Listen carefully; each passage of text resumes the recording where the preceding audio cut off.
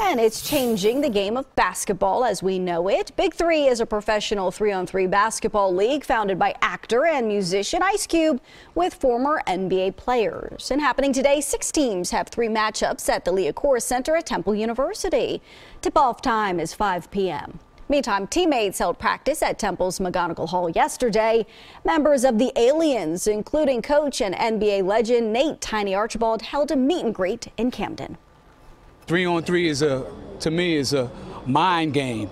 Okay, people talk about one-on-one basketball, 2 pick and rolls and all that stuff, but I look at it as a game where you have least amount of time, okay, and least amount of court space. Not a full-court game. Okay, you can't hide.